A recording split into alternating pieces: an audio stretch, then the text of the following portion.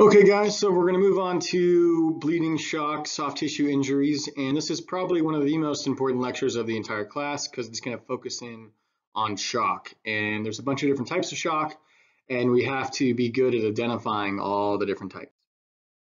So we break everything down to the pump, the pipe, and the fluid. So starting with the pump, that is our heart. As we know, we got the atria on top, ventricles beneath it, so this would be the pump of the body. So there you go, that's the picture. All right, the pipes, that's going to be arteries and veins, including the capillaries. And in that picture, it's a capillary, okay? So when we talk about the pipes, we're talking about these things. And then, of course, there's the fluid, which is going to be blood, right? So the pump, pipe, fluids, all types of shock come down to a problem with one of those three things. So shock is defined as failure of the circulatory system. Another way to say it is inadequate tissue perfusion. Okay, so it just means somehow along the way, pump, pipe, or fluid, for some reason, the circulatory system is not working. So the first type of shock we're going to talk about is cardiogenic shock. So if you're looking at med term, cardio being heart, genic like generating from, so it's shock because of something's wrong with the heart. Right, so pump failure can result from a heart attack. It can also result from congestive heart failure, which we've already talked about a few weeks ago. Okay, so pump failure, we're looking at cardiogenic shock. That's when the heart just is not doing the job. The patient has enough blood, the veins and arteries are fine, something is wrong with the heart.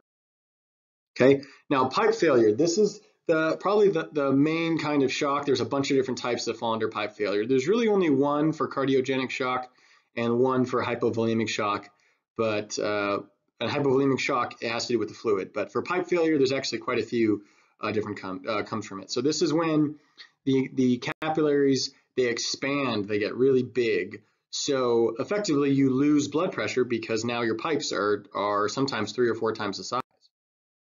Now there's shock induced by fainting, psychogenic shock. We are going to call it shock because it is a temporary failure of the circulatory system, but it's for those people who like stand up too fast, or maybe they have their legs locked for a really long time. So it's technically a shock, but we don't really consider it as dangerous as the other types of shock. And once again, psychogenic, psycho being mind, genic generating from. So if anything, this and sometimes this can happen to people see a really disturbing thing. If let's say they hate seeing blood and they see a bunch of blood and they pass out, this is an example of psychogenic shock. All right, anaphylactic shock.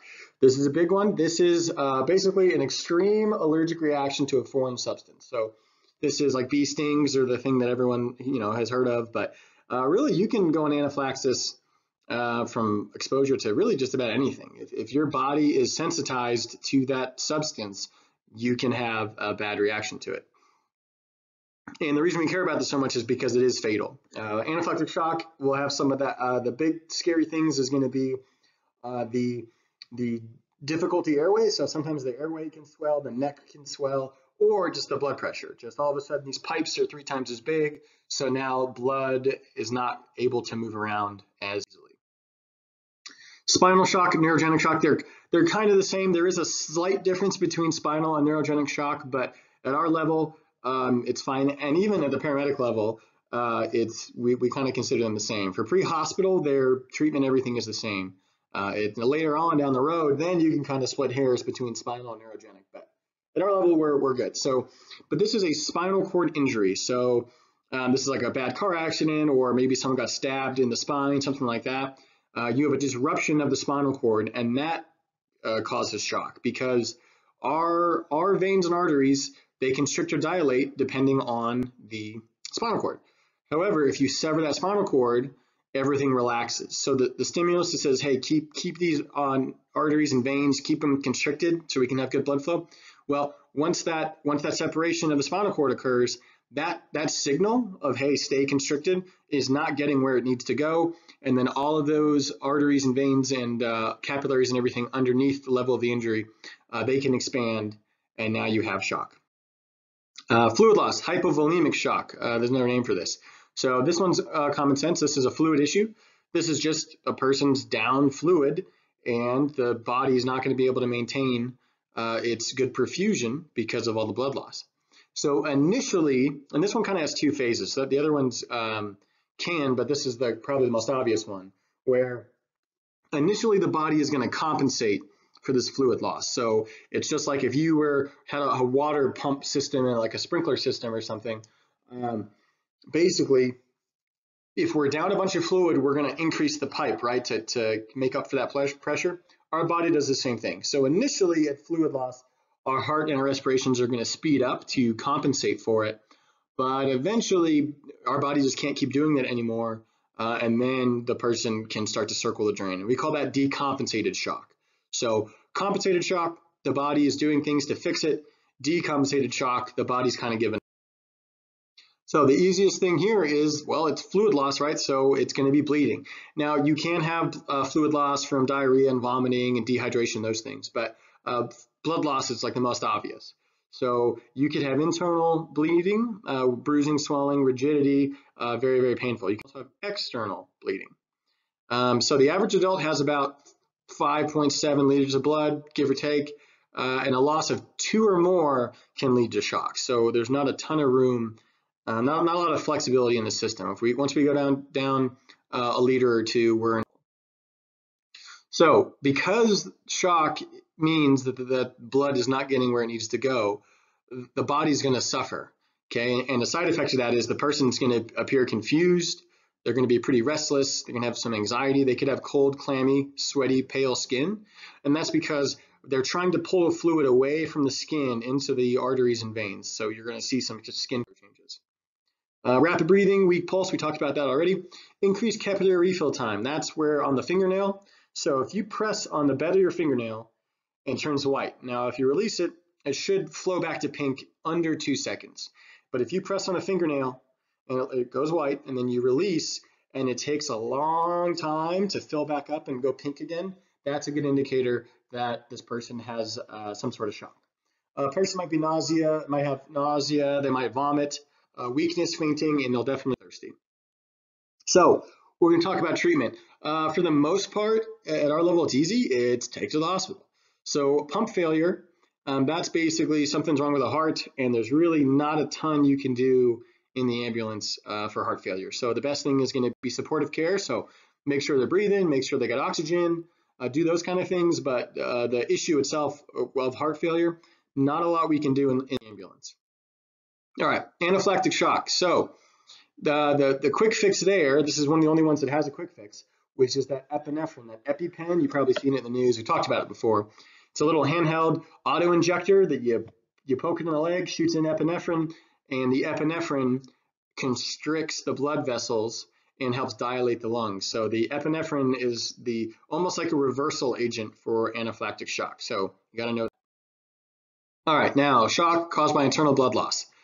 Well, there's not a ton we can do for that. Just as a reminder, so with internal bleeding, you're going to have all that pain and rigidity, bruising, distension. They could cough up blood, vomit up blood, and then of course you can have some rectal bleeding or vaginal bleeding in women. So any sort of bleeding is bad.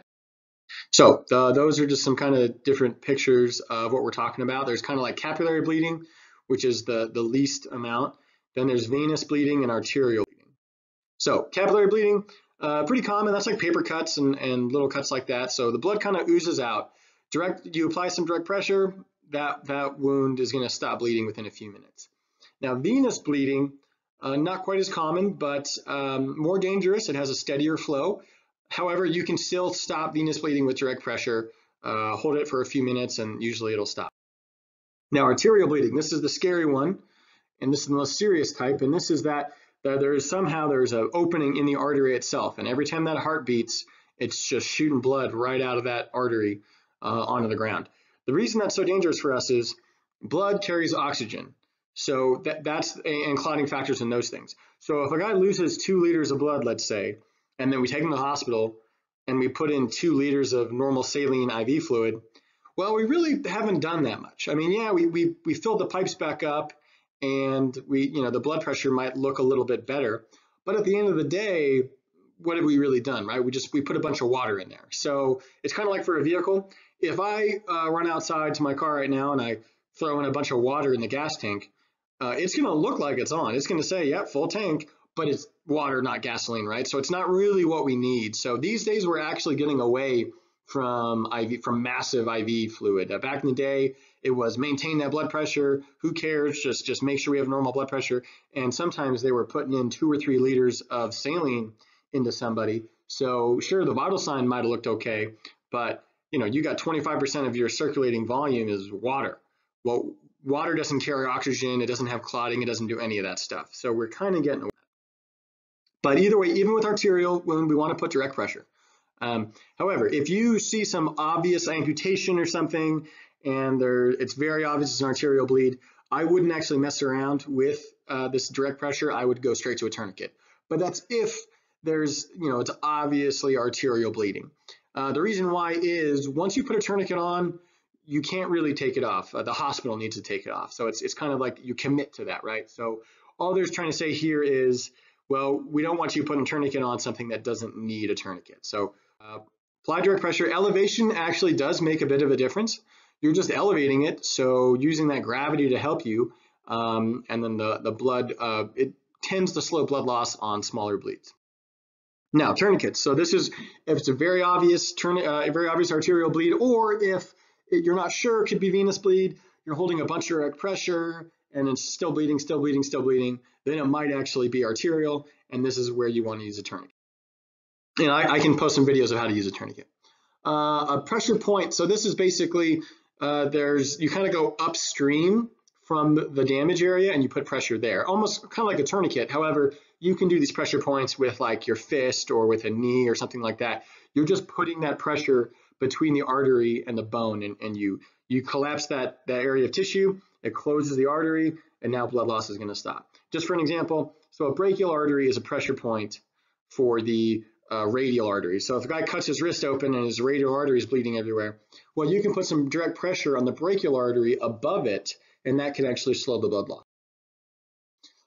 So closed wounds, we're going to talk a little bit about different types of wounds. So closed wounds, just as it sounds, the skin remains intact, but you might see some bruising, and all bruising is just really bleeding under the skin. Bruising and swelling may be a sign of an underlying fracture, so you do need to keep an extra careful eye out for those things. All right, open wounds. Makes sense, open.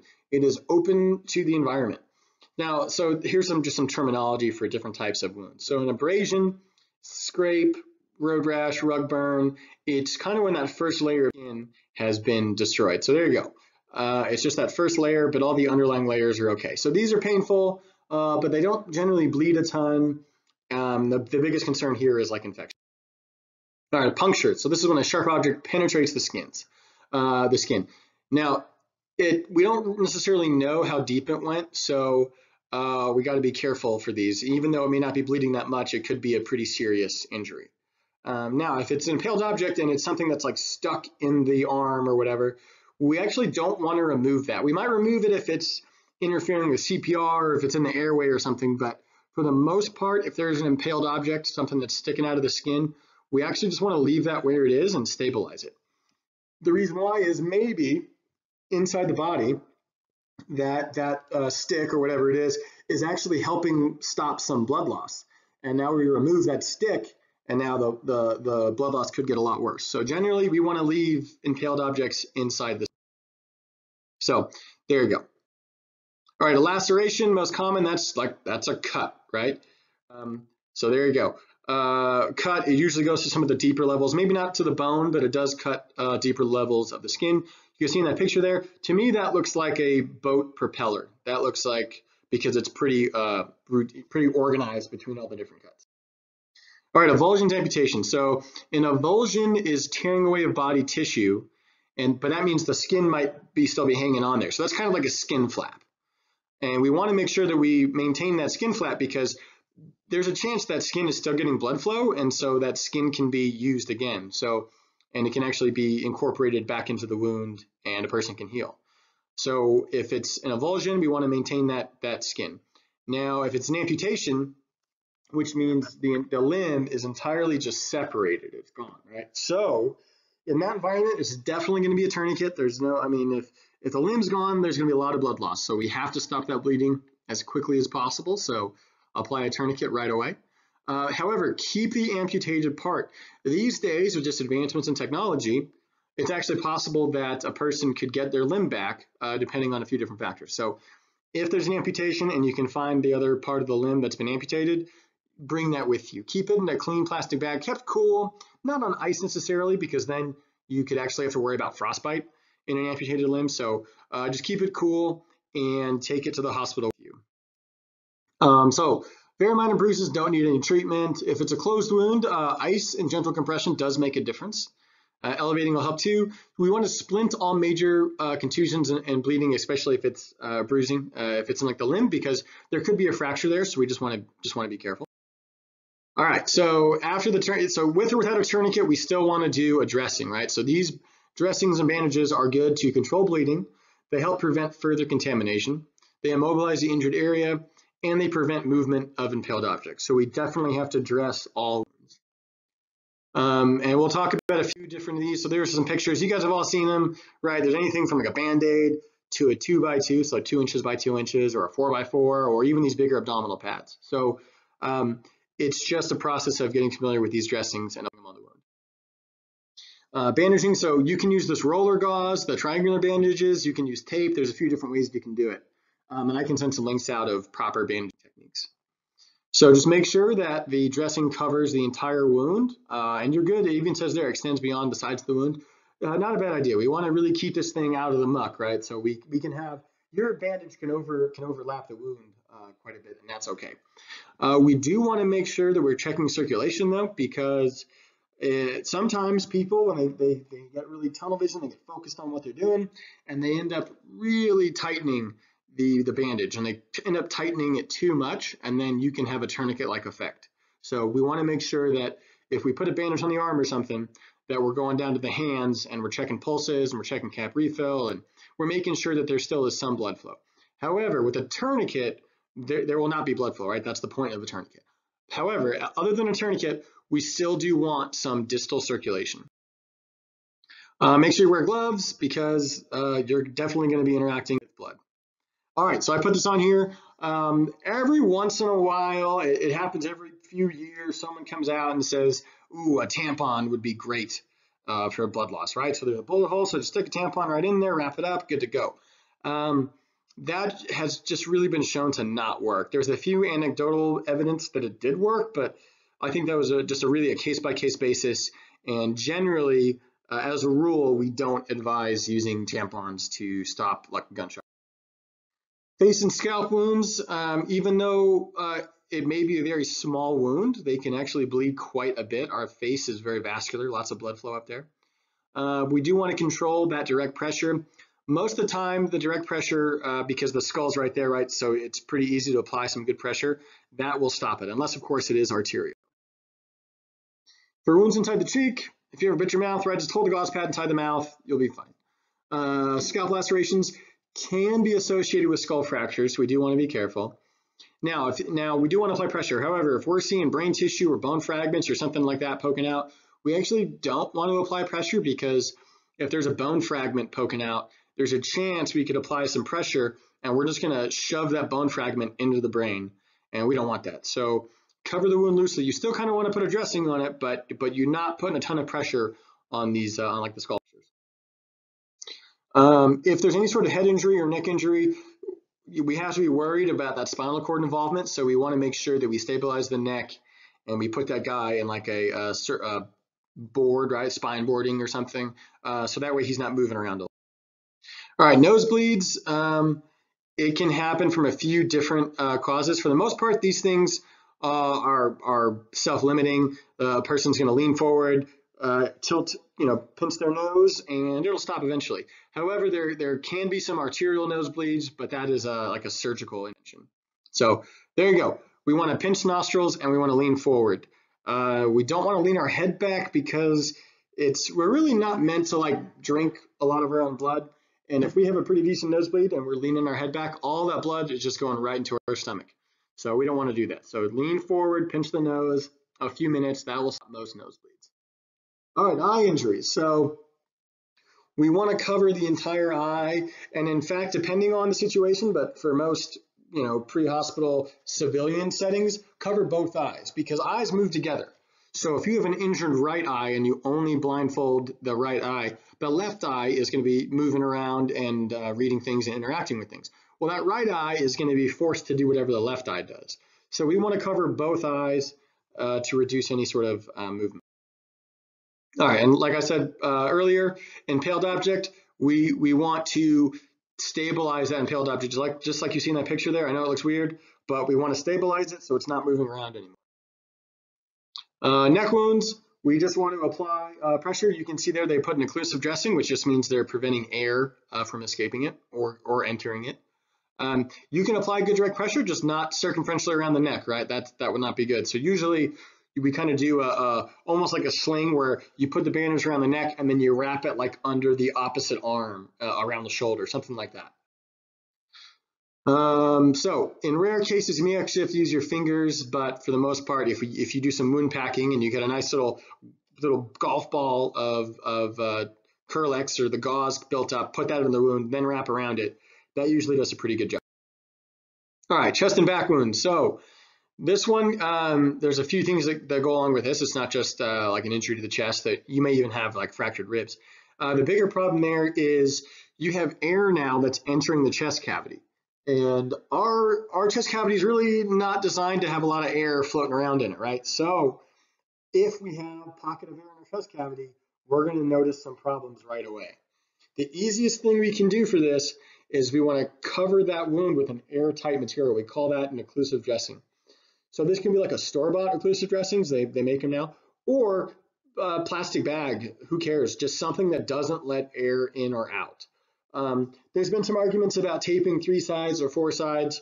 At this point, and I agree with this anyways, let's just cover all 4 sides. So we're going to put that piece of plastic over the wound, and we're going to tape all 4 sides to make sure that thing doesn't go anywhere.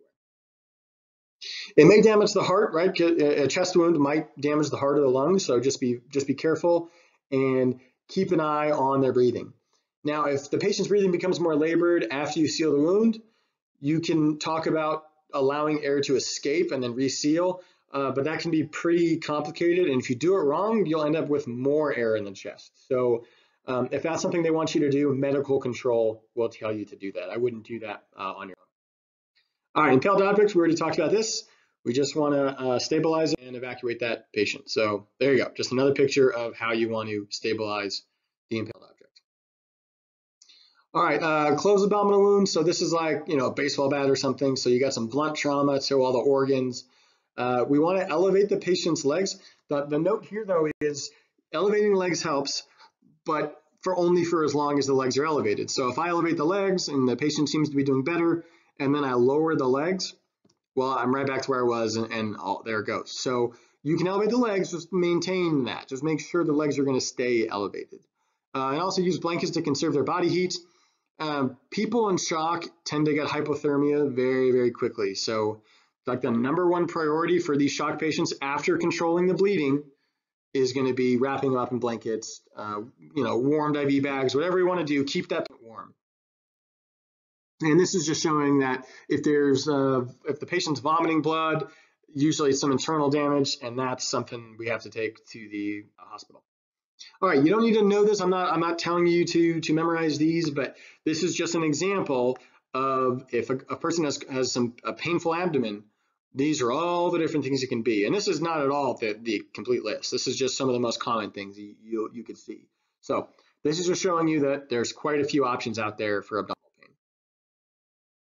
pain. If the intestines are protruding from an open abdominal wound, you can place them on their back with their knees bent. The reason we're doing that is if their legs are straight, it actually can put a little bit of pressure on the abdomen. So we're going to bring those knees in, and that pressure is going to be relieved, and the patient's going to have a better outcome. Cover the area with a sterile dressing. Do not attempt to replace the intestines inside the abdomen. In the Army, we might have to do that, but that's because we're being shot at, and we may not have a medevac nearby, that kind of thing. But for civilian settings, just wrap it up and evac. You can use an occlusive dressing like a plastic bag or something, because our organs are meant to be wet, right? They're not supposed to be dry. So if you have, let's say, some intestines come out and they're sitting out for a while and they dry out, that's it. That piece of intestine is going to have to be removed. So we want to cover it with a sterile dressing and take it to the hospital. So there you go, occlusive dressing. See that? They taped all 4 sides. They're keeping those organs nice and moist, and the surgeon will have to fix it from then on. Genital wounds. This does happen, and it is embarrassing for people. I understand that, but they can be pretty serious. So especially for the male genitalia, can really bleed a lot, but it's the same principles. We just want to apply direct pressure, dry sterile dressing, and then evac. That's also kind of a surgeon type thing. Extremity wounds, this is the easy ones. This is right in our court here. We just put that tourniquet on if we need to, or we bandage it up, put a splint, check circulation, make sure that we didn't cut anything off, and then take to the hospital. So there you go. That's a picture of dressings. All right, gunshot wounds. We're going to talk a little bit about all the different types of gunshot wounds and the different paths the bullets take. We want to control any external bleeding with some of those dressings, direct pressure, tourniquet if we need to. Examine the patient thoroughly to locate all entrance and exit wounds. It is true the bullet might be bounced around inside the body, and so you might have a bullet entry wound on the top of the chest, and it'll exit the body near his hip. I've seen that before. So if someone's been shot, really do a good job checking out the body, because you never know where that bullet's going to come out. We want to treat for shock, right? So do ABCs and blood loss and stuff, but the rest of it's going to be at the hospital. So we'll talk briefly, just a little bit about bullets. Okay, so it's a good picture for scale. We have our 22 long rifle on the right, so that's, everyone has a 22, right? And then there's the 5.56 NATO, so that's what like the AR-14s or whatever, AR-15s. That's all these different guns shoot those bullets. Then you have 7.62 by 3.9. That is your typical AK-47 bullet. You can see they're slightly different as far as the casing and the bullet size. The AK-47 bullet is bigger and travels slower, whereas the 5.56 bullet, smaller, travels faster. Generally, the velocity is the more dangerous thing. So the way I like to say it is, if you had to get hit by a car, hit by something, would you rather get hit by a golf cart going 80 miles an hour or a semi-truck going 3 miles an hour? Well, I think I'd rather get hit by the semi-truck, right? Because even though a semi-truck is a big, scary vehicle, it's only at 3 miles an hour, right? So the size isn't as important as velocity. Now, going on down, there's the 308 Winchester, so that's just your typical like hunting round. And then also your 300 Win Mag, also a hunting round. That's usually for big game like elk and stuff. And then lastly, it's your 50 caliber bullet, and you can see that thing is just huge. That thing has generally military capabilities. People do own 50 cals like out in public life, but they're very expensive. They're like 15 grand, so you're not going to run into 50 cal very often. All right, so this is hollow points. This is just showing the difference. So hollow points, if you've heard, if you knew that, oh man, he was shot with a hollow point, that's a little bit more dangerous, because this is what we're looking at. As soon as that bullet impacts something, it's going to deform and shed all of its energy. And generally when it does that, it causes a lot more damage. So a through and through bullet is actually going to be better than one of these guys, because when these guys flower open like that, it's really hard to tell what the damage is going to be.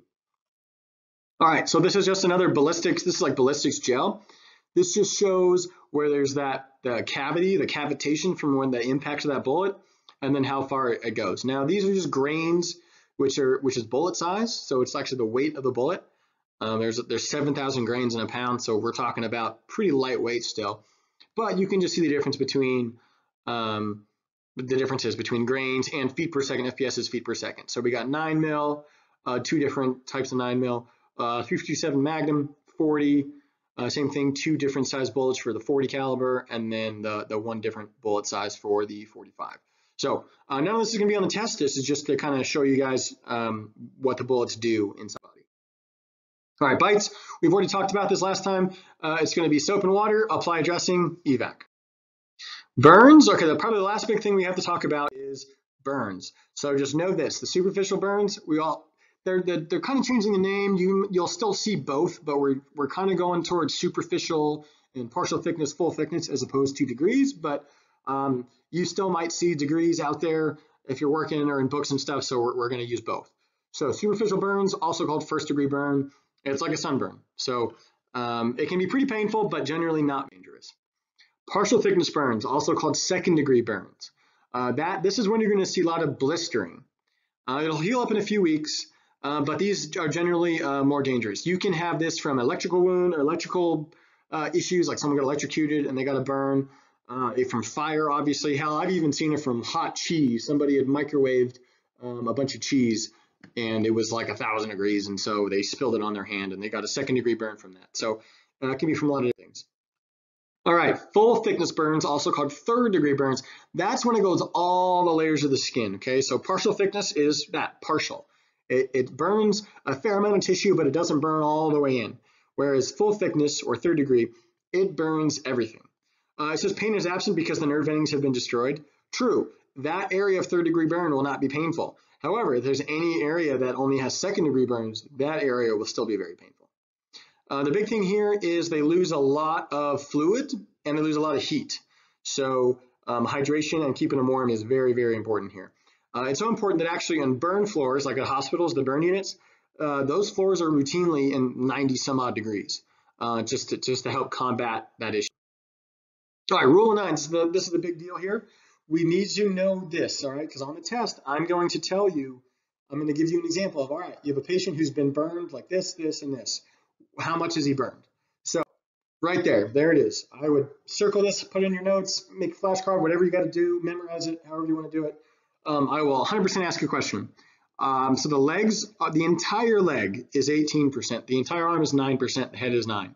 So you can see there in the chest/abdomen area, it says 18. So you can divide that if you want. You can say 9 for the chest and 9 for the stomach. Same thing in the back as well.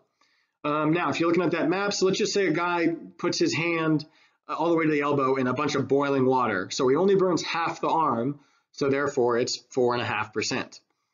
So you can subdivide those if you need to, all right? So just, now it's a little bit different for the babies because their proportions are a little bit different, but for testing purposes, just focus on that adult, okay? It's gonna be, you gotta know the rule 9s, guarantee it's on the test. All right, thermal burns. So we'll real quickly talk about some of these different burns. So that's going to be heat. Cover the area in clean cold water quickly as possible if for some reason you get there and the burning process is still happening. If you guys have ever done barbecues and stuff, if you've ever seen them, people like put the meat, they put it in tinfoil or something, and they let it sit for a while. It's because it continues to cook even when it's removed from the heat source. Our skin is the same way. Our tissues are the same way. So we want to cover it in clean cold water and a sterile dressing. Do not break the blisters and take to a hospital. Idaho can treat these effectively, of course, but we don't actually have a burn center. Salt Lake City is the nearest city with a designated burn center. All right, respiratory burns. These ones are scary because burns equals swelling. So if we have somehow burns in the airway, we are going to be really worried that this person is eventually going to suffocate. So the signs and symptoms we're looking for are, well, burns on the face, singed nose hairs, soot, or just like blackness in the mouth and nose, difficulty breathing, pain with breathing, and then of course loss of consciousness. So we see any of those things, we're really worried about respiratory involvement. So there you go. Do CPR if you have to. The rest of the time is just O2 and evac. All right, chemical burns. So the longer that chemical just sits there on the skin, the more damage it's doing. We want to brush away the dry chemical. That's very important because certain chemicals react negatively with water. So there might be a patient with a bunch of powder on their arm. We throw some water on it thinking that's going to help, and now we have like a mini explosion. So we don't want to mess around with dry chemicals. We want to brush those off. Then you can flush with water. Same idea as before. Apply dressing, O2, evac. If it's in the eyes, we want to flush the eyes for at least 20 minutes. We have to dilute all that junk out of there. Electrical burns. So that is when if someone gets electrocuted like that, they're actually, believe it or not, there is an entry wound and an exit wound because that electricity travels through the body. And sometimes it's hand to hand, meaning I grab something with my right hand, but I'm also touching something with my left hand, and the electricity will actually travel from my right hand to my left hand. Or it'll be hand to foot. So let's say it's in my right hand and it exits my right foot. So you never know where the electricity is going to go. And if it passes through the heart, it can't actually stop the heart with that full dose of electricity. So electrical burns are worse than just the burn. Sometimes there can be some cardiac, like the heart might. And of course, scene safety, make sure the patient's not still in contact with the power source before you start doing anything. And then ABCs, O2, evac. All right, multi-system trauma. So that just means this guy's got a lot of things going on, and you really just treat as you go. So stop the bleeding, and then you just go down from there. And you got to plug all the holes. You got to throw all the dressings on there. Do whatever you can do to treat those injuries. All right, so you don't so much need to, I mean, if you want to remember, CO is cardiac output, and SVR is systemic vascular resistance. So resistance means like the difficulty, right? So this is like the main shocks. There's a few others, but these are like the main 5 we talked about. Hypovolemic is going to have low blood pressure, fast heart rate, decreased cardiac output, and it's going to have more resistance going through the system. Cardiogenic is going to have hypotension and fast heart rate. And so it's almost similar to hypovolemic. The difference being cardiogenic, it's related to the heart. Hypovolemic, it's related to fluid. Neurogenic, hypotension, slow heart rate, warm, dry skin. Anaphylactic, hypotension, tachycardia, and that'll, like as a reminder, that'll be some sort of allergic reaction. And then septic is that's a whole body infection. So that's just that's a infection that kind of takes over the whole body, and you have the exact same problem. We didn't talk about it a ton, but it's fine. Just wanted to put it out there. May not be in the test, but it's just a type of shock that results from a massive systemic infection. So I will put all this on the little message board there. I will put these highlights on there just so we're clear. And expect a test within probably, I say, 2 or 3 weeks. So, but I'll put out a study guide and everything like that. So just keep reviewing these PowerPoints and let me know if you have any questions.